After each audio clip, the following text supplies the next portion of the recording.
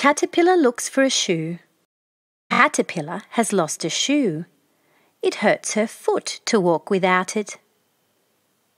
Caterpillar goes to Spider. May I borrow a shoe from you, Spider? But Spider's shoe is too small. Caterpillar is sad without her shoe. She goes to Frog. May I borrow a shoe from you, Frog?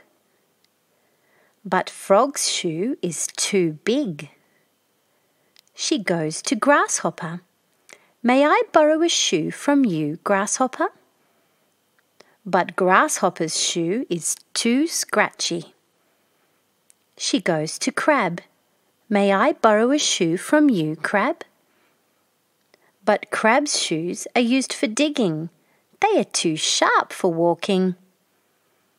Caterpillar is too tired to search any more. She curls up on a leaf to rest. Caterpillar decides to make a cozy cocoon to sleep in. Days pass by, and when Caterpillar steps out of her cocoon, she doesn't need shoes anymore. The end.